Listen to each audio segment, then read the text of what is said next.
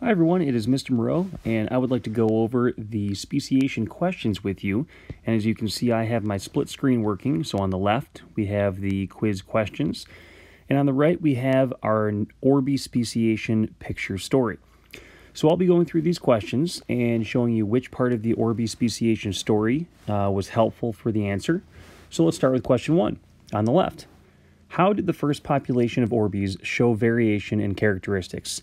If you look on the right side of my screen at picture number 1, you can see that there is a diverse population of Orbis.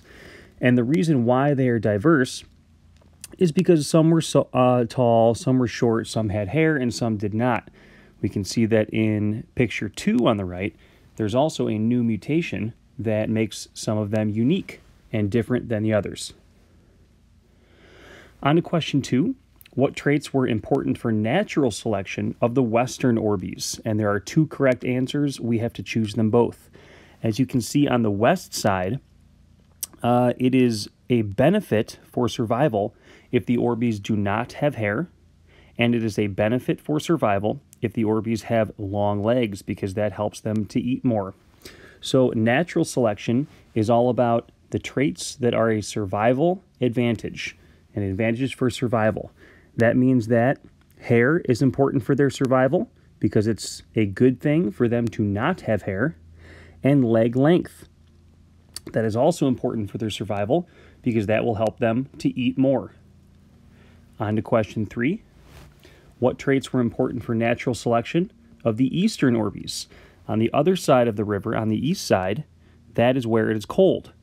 So having hair is another beneficial trait that will help them for survival. And also having large teeth. That is going to help them obtain more food. You can see that in picture number 9 and 10. That helps them survive. Now on to question 4.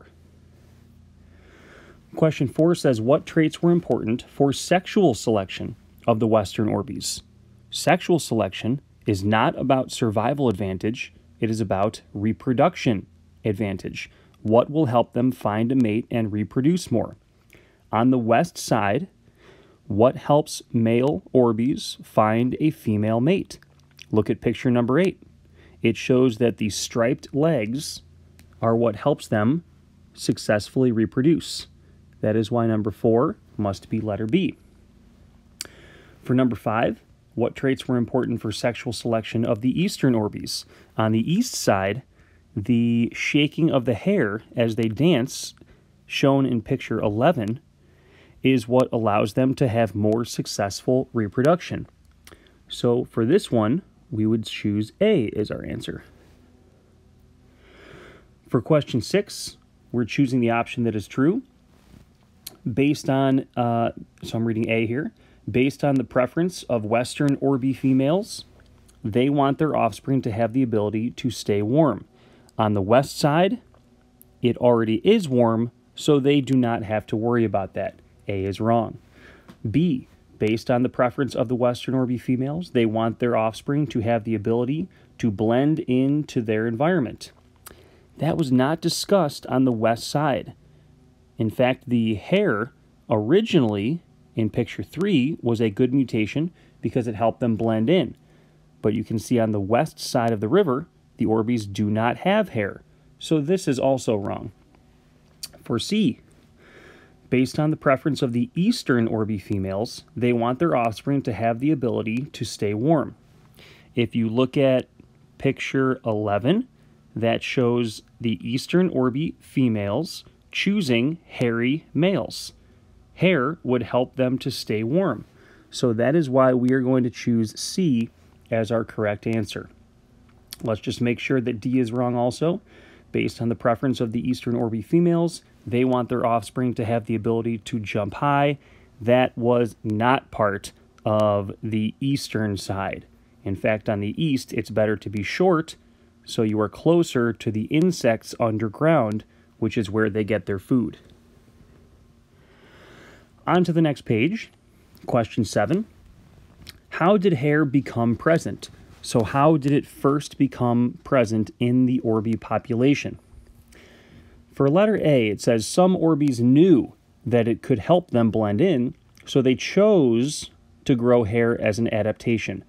This is absolutely wrong.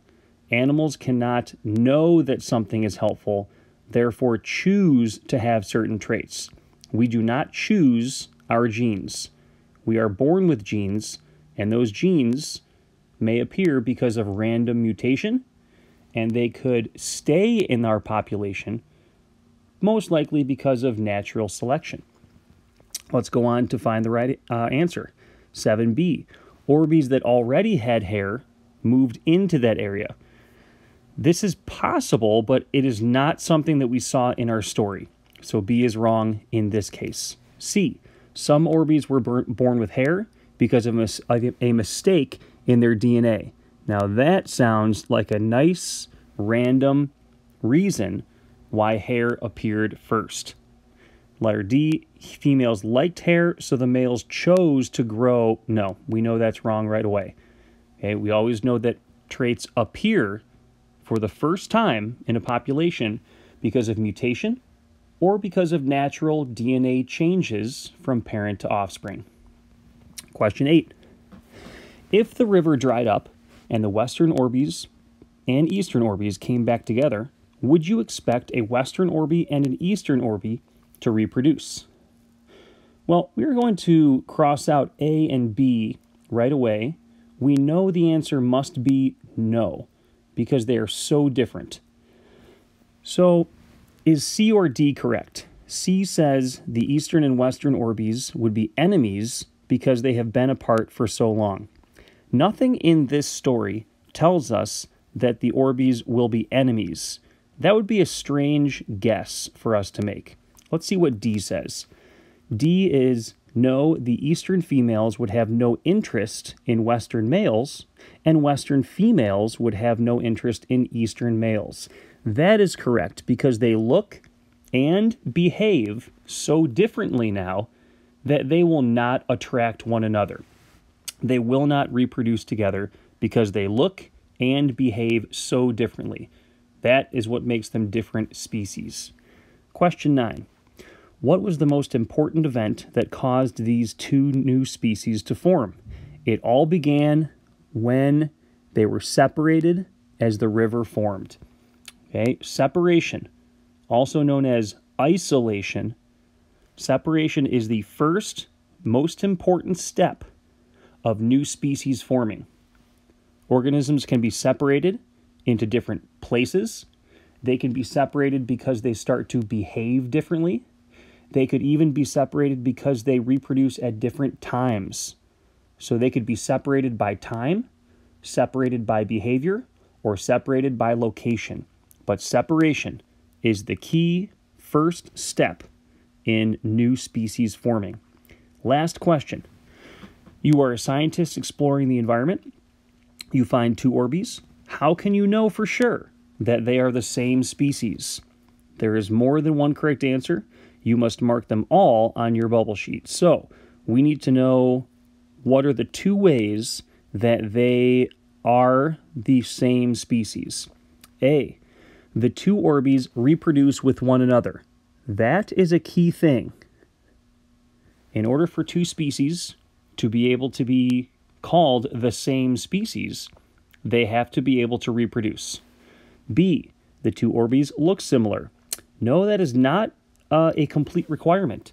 Think of certain species of birds. The male and female look very different from each other. So B is not always true. B is wrong. C, the offspring of the two Orbis can reproduce and have offspring of its own. So the two organisms can have babies and the babies can have babies. Yes, that is true. And D, the two Orbis are about the same age. No, the age does not matter when you are determining if two organisms are the same species. And that, folks, is all the questions that we have gone through with our speciation of the Orbi story. Thank you.